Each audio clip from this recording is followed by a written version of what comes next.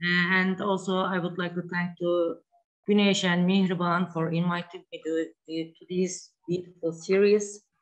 Tonight, I'll try to explain how household membership at Ulucak Höyük was changed over time from 7th millennium BC through the early 6th millennium BC.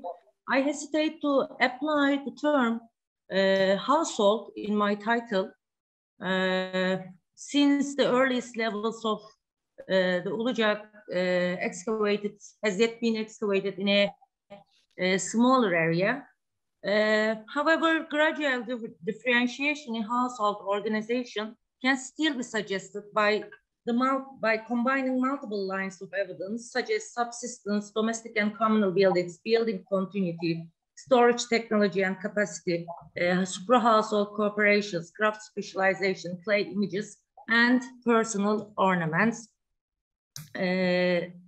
Ulucak Höyük lies 25 kilometers east of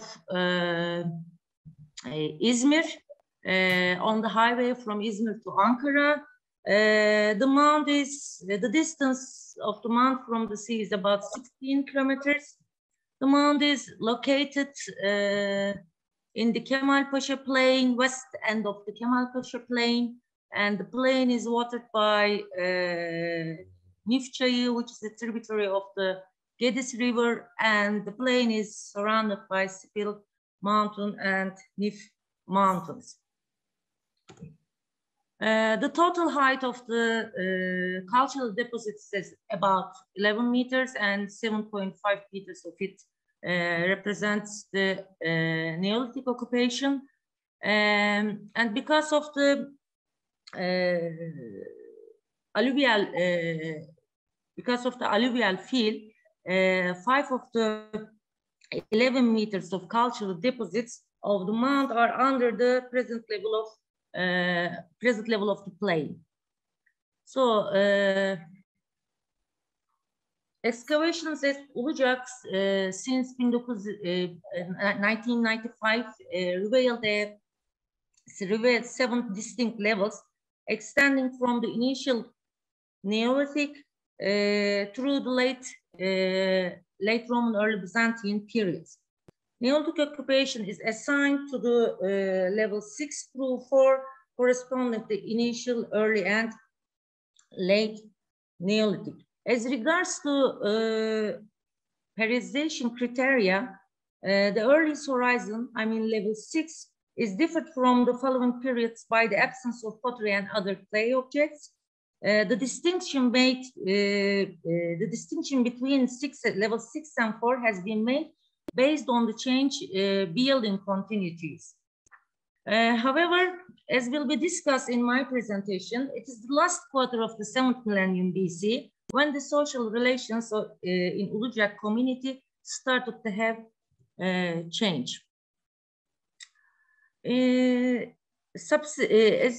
terms of subsistence patterns, archaeological and botanical studies show that both farming and herding were well developed in Ulucak starting from the 7th millennium BC. The 4-tiered herding system, including sheep, goats, cattle, and pig, has been attested through the Neolithic periods, Neolithic levels. The role of the animals, however, such as fallow and red deer, wild boar, in the diet increased only after 6000 BC. The killing pattern on the right side of the domestic animals suggests that dairy products may have been an integral part of subsistence only after the late 7th millennium BC. However, exploitation of ovicaprids for wool can also be suggested by the spindle holes, not only because of their quantity, it's about 300, but also because of the increase in diameter and weight over time. Among the series and pulses found through the Neolithic period in Ulucak are einkorn, emmer, fruit threshing wheat, lentil, and pea.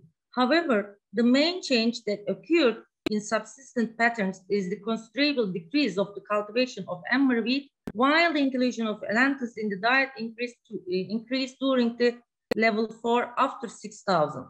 Einkorn wheat gained much importance, taking the place of the primary crop.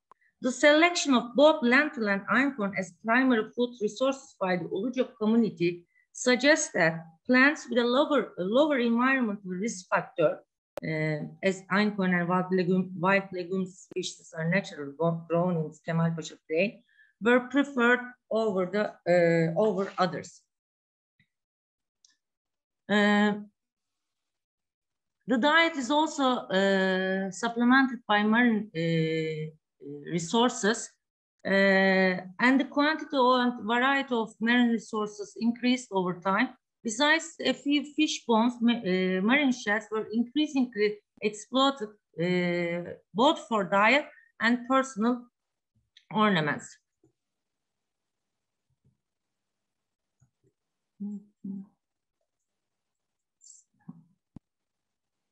As you can see on the slide, only the latest building phases has been exposed in a wider area, while earlier levels have so far been in a relatively smaller area.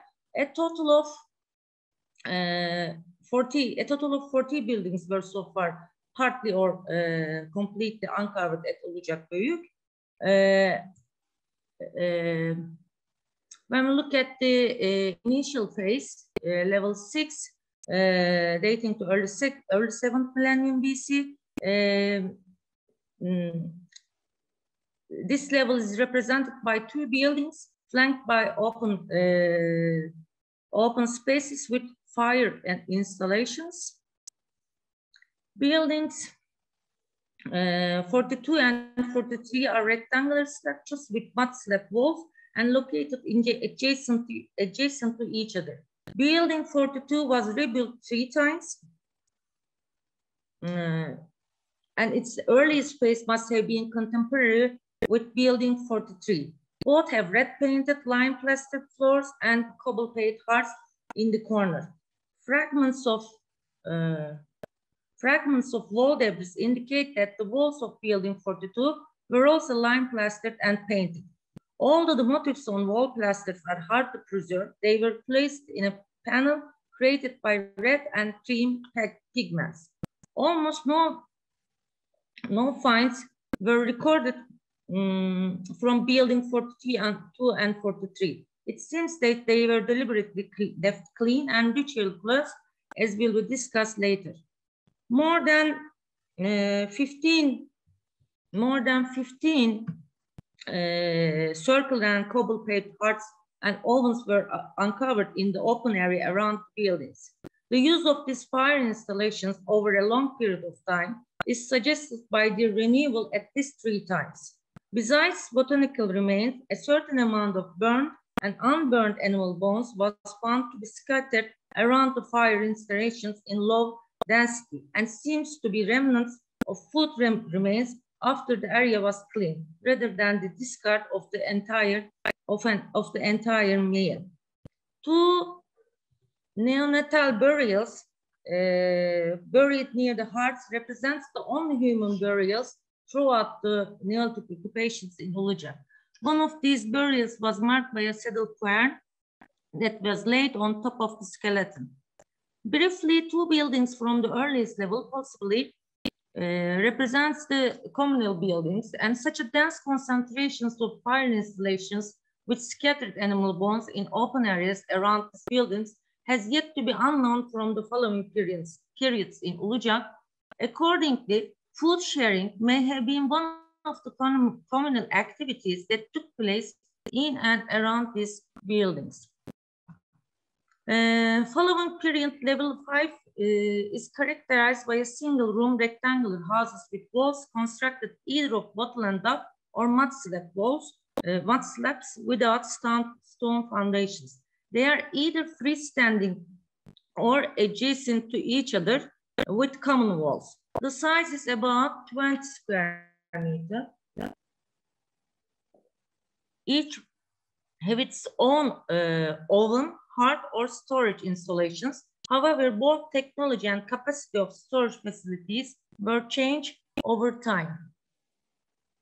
Level 4 Substantial houses built of sun-dried mud brick walls on stone foundations characterize the main change in level 4 after 6000 BC. Houses were arranged along the narrow streets in between.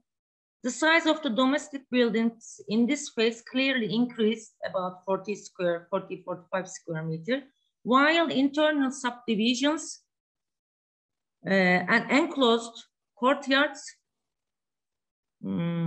became an integral part of some houses.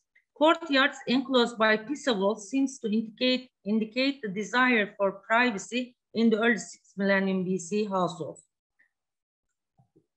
Fixed grinding installations near ovens and fixed location for ovens opposite buildings entrances suggest the special organization of cooking and food processing facilities became more standard. Some of the buildings, such as rooms for 3 and 3 and buildings 13, some of the buildings with an oven and hearth in each room, see here, may have been occupied by extended households. As I have already mentioned, the technology of storage facilities have been changed over time. The plastered shallow storage pits in the early level 5 are replaced by clay sloughs and boxes in the late 5 period. In the beginning of 6th millennium BC, however, large storage jars with a capacity of 50 liters were emerged, while clay sloughs and boxes disappeared. When one compares the capacity of storage activities in earlier and later building phases of level 5, one can see the capacity of storage pits in earlier phases are quite low. As you can see, 49 kilograms or 31 kilograms, and in the later phases, more than 500 kilograms. Such a low quantity of grain storage would support a family with 3 or 4 persons just for 2 or 3 weeks. The more efficient storage technology, as well as increase in storage capacity during the late 7th millennium BC at Ulucak, therefore led me to suggest that households start to have been economically independent in this period, while earlier households at the site may have spent communal efforts for both for crop production and storage facilities. No strict building continuity has been attested at Ulucak Höyük. Only a few buildings were rebuilt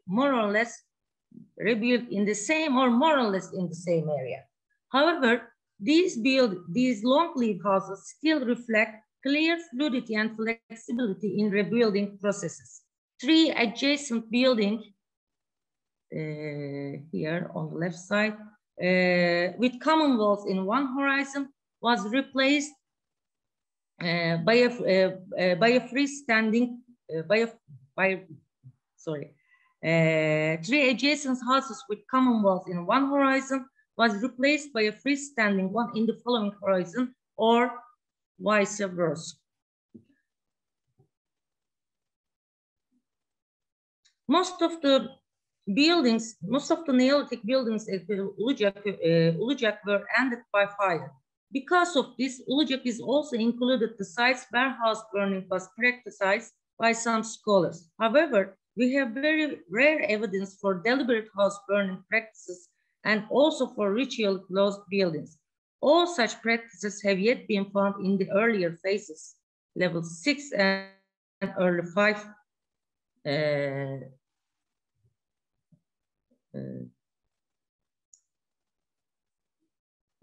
For example, as regards to building closing rituals or phenomenon, level 5 building 58, nothing was found from building 58 except 7 astragalus belonging to cattle. As building 54 was rebuilt on building 58, it's not clear whether these bones represent the ritual act related to abandonment of building 58 or foundation motives for building 54. Building 54 appears to have been deliberately burned, and then the whole debris belonging to the walls and roof were removed. After the floor was partly destroyed,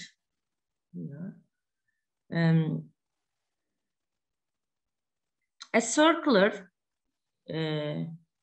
on the left side, right side, a circular stone installation with a grinding stones was built. Besides a group of animal bones placed in a shallow pit dug into the building's wall, a package including scapula of cattle and ovicaprids, ceramic shards, grinding stones, personal ornament, and pots were carefully arranged around one of the central post holes. Moreover, the post hole revealed a frog bones. Without going into details, as I have already mentioned, building 42 and 43 from the earliest occupation level were left clean and buildings were ritual closed, as suggested by a scapula and the mandible of ovicaprids, a bone implement, and the grinding stones from the floors. As regards to super-household cooperations, besides crop production, lime burning may have been one of these activities, as suggested by 8 superimposed layers consisting of hearts and or irregular thick surfaces of lime, dated possibly early level 5. We have just excavated this area last year, therefore we have no exact carbon-14 dates, but definitely they are earlier than late 7th millennium BC. A great number of spindle hoards and loom base, as well as bone needles and comb-like bone items and a piece of textile preserved on clay idol, indicate that textile production is one of the important activities carried out at Ulucak Höyük. The dense concentration of spindle hoards and loom weights in some houses, particularly during the later phases, show that some households may have been specialized in textile production. The more concrete evidence for craft specialization, however, came from a 6-room pottery workshop dating to the beginning of the 6th millennium BC. The whole sequence of pottery production, including clay loaves, unfinished coil vessels, molds, turnette-like coarse plates, red hematite lamps, and burnishing stones, were attested in this building complex. Except animal figurines, clay images, including stamps, anthropomorphic figurines, and spoons, emerged during the last quarter of the 7th millennium BC. The representations of various species of animals increased only after 6000 BC, while singularly shaped clay horns are more common through the second half of the 7th millennium BC. Stamps, clay stamps from Ulucak may have been used for textile production, as some of them were found in close relation with spindle holes and loom weights.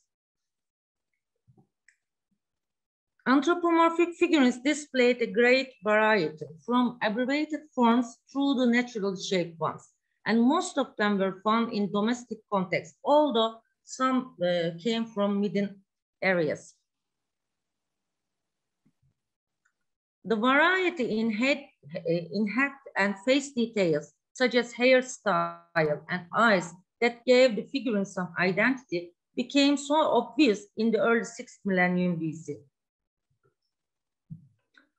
I agree with the idea that representations of Neolithic figurines with genital organs or breasts do not suggest gender binary. However, the increasing emphasis on hollow bodies in the form of anthropomorphic vessels, figurines, and anthropomorphic spoons in the early 6th millennium BC led me to think that the distinctiveness of female body as a container became a norm at Ulucak Höyük and elsewhere. This metaphorical link seems to me was reiterated by various images in this period. Similar to the clay symbolic media, personal ornaments have also been diversified through time in terms of forms as well as raw materials, including marine shells, galena, animal bones, clay, and various stones such as marble, serpentinite, tucas, and slate. Overall pictures suggest that household autonomy increased from the late 7th millennium BC to the early 6th millennium BC at Ulucak. Food sharing and household cooperation for crop production, lime burning, and possibly for storage activities may be indicative for more communally oriented households in the earlier phases. Increase in storage capacity, house size, and privacy in the later phases, however, suggests economically independent nuclear or possibly some extended households. The latter process also overlaps with the exploitation of animals for secondary products, craft specialization, and portative symbolic media, including stamps, figurines, and spoons. Moreover, the shift in ritual activities from lower to upper levels can also be suggested. The transition was from the infrequent but high erosive rituals such as newborn burials, house burning, and building clothing with special packages to more frequent and everyday rituals. Lastly, distinctive identity markers such as beads or dress with various designs decorated by clay stamps may have mediated the emergent social differentiation within the community, either in the household level or a sense of individual self. Thank you very much for your patience.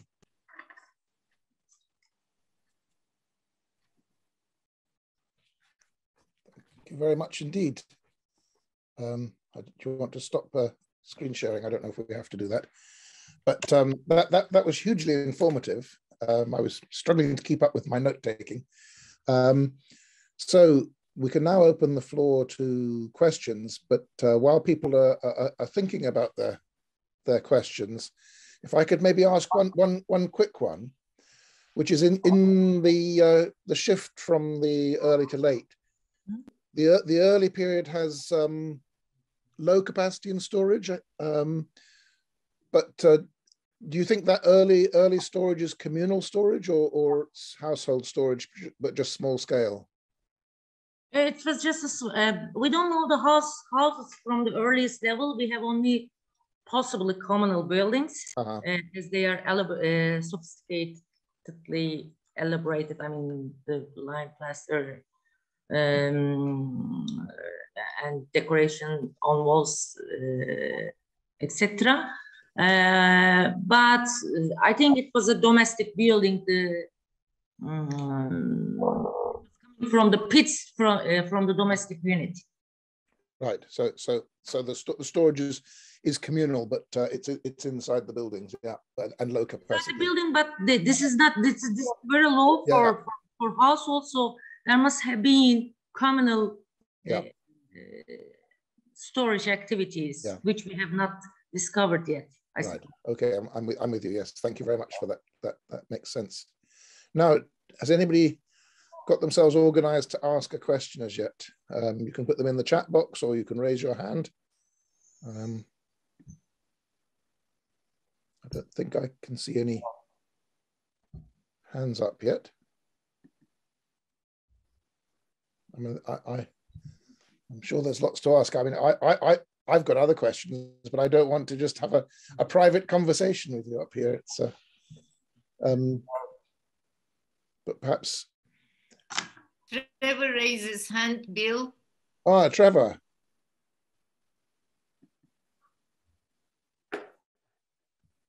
Can I ask you about ceramic production? I'm not clear. Do you think that ceramic production was specialized and only took place in certain households, or was it communal for the whole village? It's a bit complex questions. I specialize in complicated questions. Yeah, no, I mean, we have not, I mean, that in this 6th room, we have in each room what I describe as a pottery workshop. From each room of this pottery workshop, we only found the evidence for pottery production, nothing else. I mean, the limes or loaves or whatever. So whatever we find from domestic units we did not find in these buildings. So somehow it is specialized pottery, but the problem is that to whom this pottery was produced. Since I mean, it's for the community, it's for the people who are living in Ulucak Höyük, or for to exchange to exchange with beyond the site, people inhabited beyond the sites. But whether it's somehow specialized, but whether the pottery production was organized by certain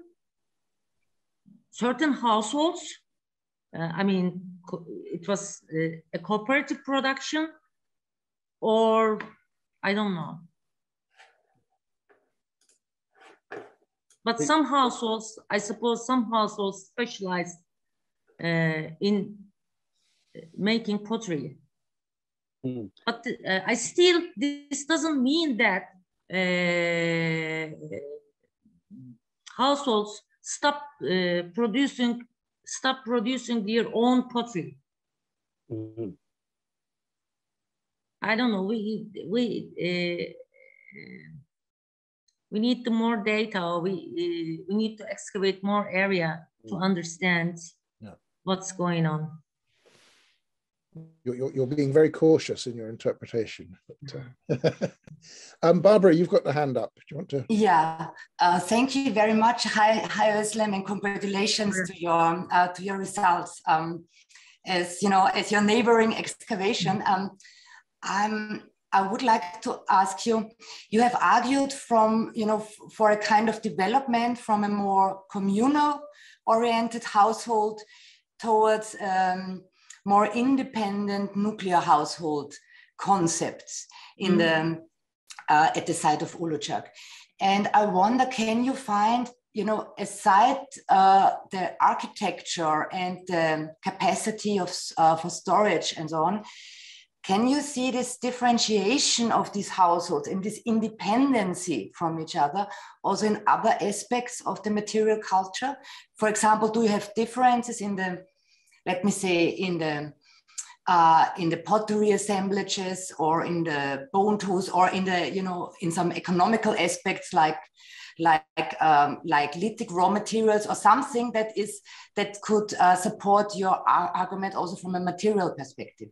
Thank you, Özlem. Thank you, Barbara. The clay images, for example, besides low capacity of storage facilities, we have evidence for different types of ritual practices, as I have explained.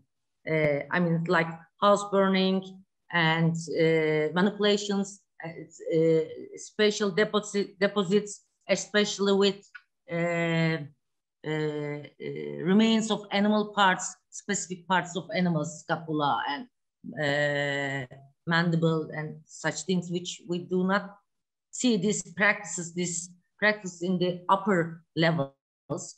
When these practices has been ended, then the clay images, I mean, the figurines, clay stems, I mean, the portable images has been portable images emerge in the later phases. So the ritual act moved from maybe communal buildings or repetitive communal buildings to the portable objects, which may have been manipulated or which may have been manipulated in domestic quarters. In terms of lithics, I mean the symbolic media or ritual act were changed through time. This is one evidence. The other one is storage capacity, and in terms of lithic, and also economical, we have also witnessed some economical change, such as exploitation of overcoppers for secondary products. So we have changed. We see a certain degree of change in economic aspects in economy as well. But in lithics, Nurcan Kayacan studied the earliest material and latest material from Ulucak. There are certain changes between this latest and earliest level, but she hasn't studied yet the in between. So I don't know what is the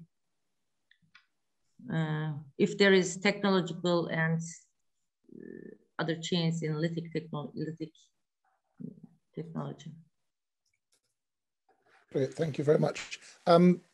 Offermada's hand went up, but it's gone back down again, I think. So Mary, should we go to you? Well, Özlem, thank you very much for a very interesting talk. And it's so nice to see a kind of an insider view of the details and the chronology. And you've made a very compelling case for really a strong organizational change in the storage, especially the capacity for storage. And I might have missed something, but am I understanding correctly that when you talk about storage capacity, you're talking about inside the domestic structures or for the community as a whole? Inside the domestic structures. Okay. So my next question is, do you think that when they're practicing in a more communal economic structure in the earlier phases, that they're also storing somewhere, like for example, communally large amounts of seeds? Or do you think that the plant food storage is something that really totally increases in the later phases? I mean, you know, it's 35, 40 or 50 kilograms is so low to family for a year. I mean, family can survive with such a low quantity of grain, can survive for 2 or 3 weeks.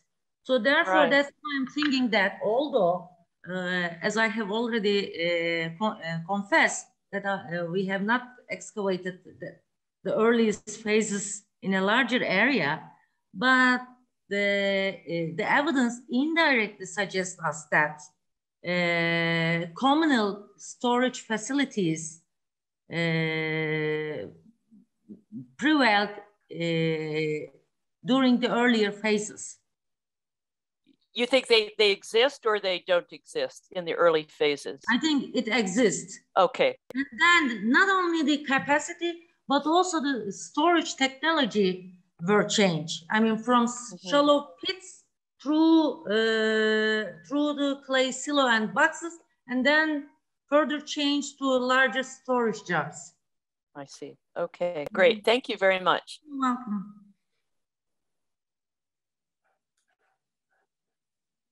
Sorry, I was muted. Ganesh, I think you were next. Thank you, Özlem. My question is very cliche, maybe, but what do you think about of the Neolithic package? So if you mention about the cultural interaction, is the material at Ulucak. I would like to answer these questions as regards the households. But still, I have answered. I mean, if households, if increasingly autonomous houses emerge in Levant as early as middle PPN, around after, I mean, late PPN or middle PPN, and if Çatalhöyük or Aşıklı, or then later Çatalhöyük, excavator of Çatalhöyük suggests that community at Çatalhöyük became increasingly autonomous starting from the mid-7th millennium BC. And then what we see in the Western Anatolia, that this process has been started, according to my reading, started a few centuries later than the Central Anatolia. So therefore, if people, this is a lifestyle, if people already figure out how to live independently from rest of the community, so why they discover the America again? I don't know if my answer satisfies you. So I don't think that. My second part of the question, I mean, are there any concentration change? I mean, if there are any more interaction from east or west, any other place, but are there any breaking point, any change? For example, the absence of pottery in the early phase is another indication. And the lithic technology in our earliest, from our earliest phase, based on pressure technique, and according to lithic expert, the technology has no similarities with neither in the West nor in the East. So I don't know what, I do not think that the situation in Aegean is not the same what we see in Marmara region. There is something different going on in the Aegean, I suppose. Thank you. Okay, thanks. Just before we go to the next hand, we had a question from Jeffrey Summers, who wanted to know what textiles were being spun, if you know what the material was. Sorry, we haven't, I don't know. We haven't, the one preserved on idol figurine, he asks.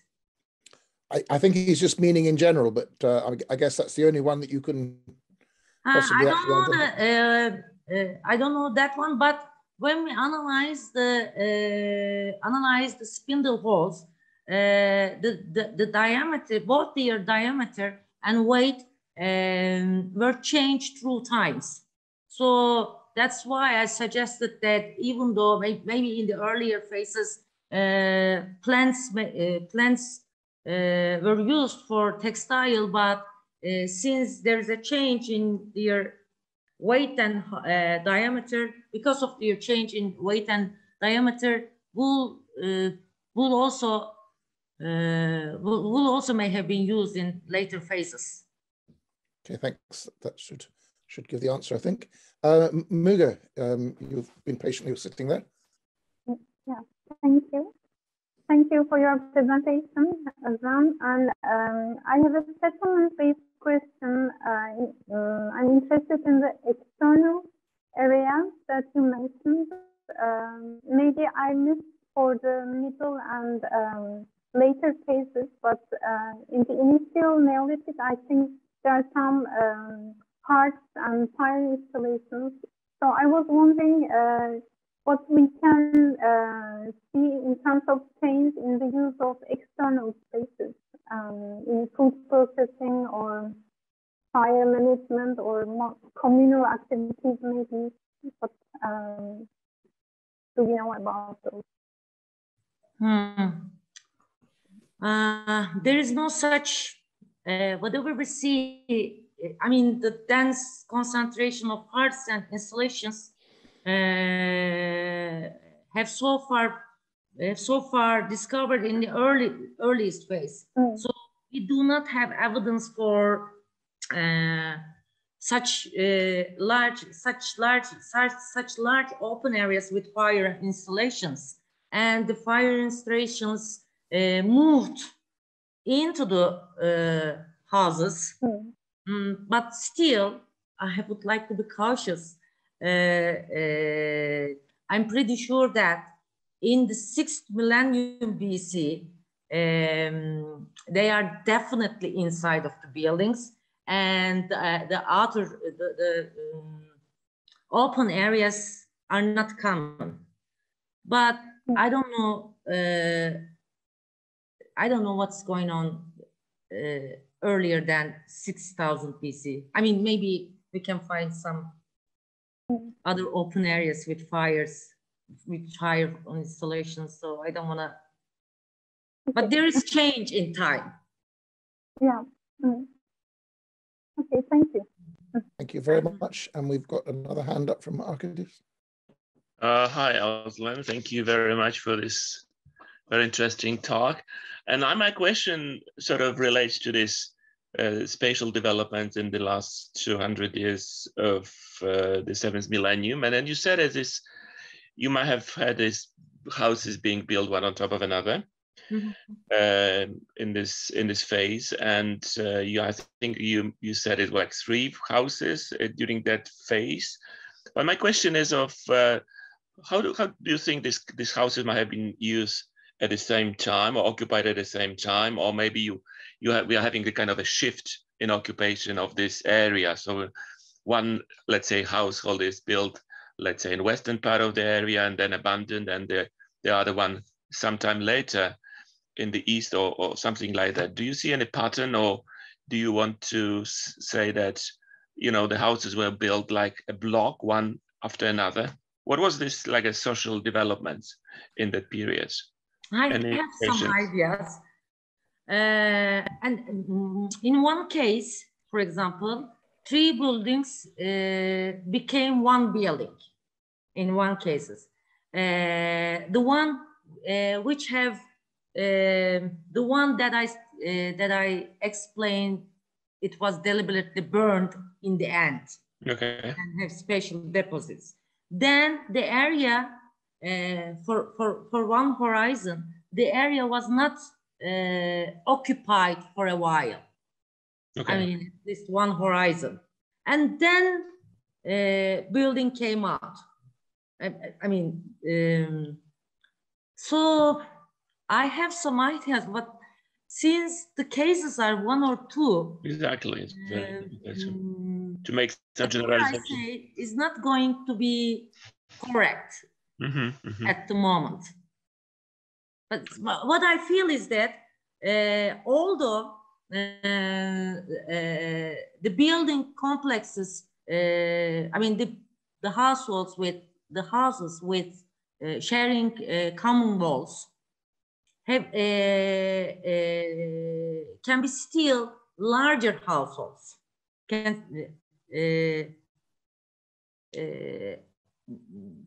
But each house has its own parts, oven, and storage facility. Okay. On the other hand, I'm thinking that these kind of building units which shares common walls still can have some affinities, or based on fictive or real kinship.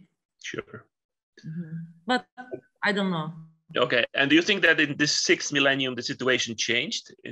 Definitely changed. It changed. It did. Yeah. Looks, yeah. It was like more like a village type of settlements, as you nicely presented. I mean, this the phase, the level 4, right? Like around. And this change seems to me has been started at the beginning of 7th millennium BC. I mean, little earlier than 6000 BC, but the things became more clear after 6000 BC. Okay, okay. Thank you so much. Thanks. Thank you again. Ian, you've got your hand up. Yes. Hello to everybody. Thank you very much for the presentation. It's great to see this kind of detailed work, having read your publications over the years that really helped me understand some of the different pieces to it. So I had two questions for you that are totally unrelated. First one is I'd love to hear more about what you think is going on in the way of mortuary practices and burials. And then the second one, much to my surprise, as somebody who is trained in lithic technology, I am fascinated by your evidence for ceramic production. And my question there is not just that of, you obviously have all the different pieces and sort of the mode of production and what's going on. The one thing you didn't mention is the actual baking and whether you have any evidence for kilns or anything else that way for the firing of the ceramics. So again, thank you. Great presentation. And I'd love to hear about those two questions. Thank you. There are in 3 rooms, yes, I think two rooms. 2 rooms in this pottery workshop complex. In 2 rooms, we have we found ovens, and 3 ovens that we found. And I applied a project. Indeed, I need the money for that. I need to get some petrographic results, both from the clay loaves and pottery, and you know. We are planning to apply some analysis to understand the difference between the technological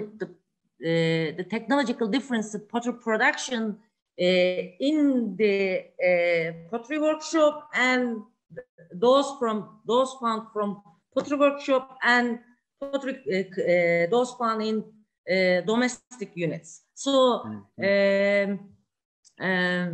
whether the degree of firing has been different, I mean, the building technology, firing technology, and this kind of things have some differences in the household level production and specialized production. We need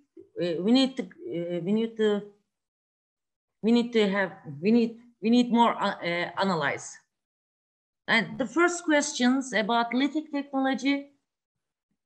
The first question was just if you could say more about the burial practices and mortuary practices. Yeah. Yeah.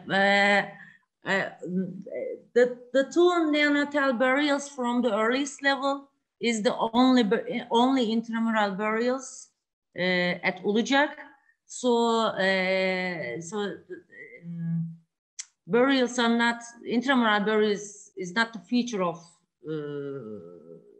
the site that I can say. So there must have been extramural cemetery area. There must, but we don't know where it is. And so we are in Izmir, and all around of the site was built by factories. So maybe I will never able to discover the extramural cemetery. That's great. Thanks. And presumably, yes, with the amount of sediment that's built up that you saw in your tell sections, that's also a problem for survey offsite as well. Anna, you've got your hand up. Yeah, thanks for the lecture. I mean, Ian was so eloquent in his praising that I just say kudos. And he also stole my question about mortuary practices, but I still have a very small question. And did I understand you that you actually didn't examine in detail the textiles? Like you can't say whether, let's say, it was flags that they were using, or did you make any progress in identifying the actual fibers? No, if there's any expert who listens to me, that's very welcome to our excavations, and he or she can study and can tell us what it is. If it's okay by you, I can recommend somebody and let her be in touch with you. A Georgian lady who did actually. I am very open for this collaboration. Okay. Because it was found earlier than I have started the excavations at Ulucak started in 1995. Yes. And I have started the excavations, I delivered the excavations since 2009. So this piece belongs to earlier excavation, so was kept in the museum. So if anyone interested to study on it, it's he or she is very welcome. Thank you. I will get in touch with you and I'll give you the name of that lady. Thank you very much. Thank you. Okay, and we've got another question in the chat box asking if you have any sign of interpersonal violence or warfare in Ulucak. Warfare? Yeah, or interpersonal violence or warfare, yeah. Interpersonal warfare. So we don't have skeleton that I can't reply these questions. Most of the, as I have told, most of the buildings were burned. I mean, ended with fire. That's why most of the finds,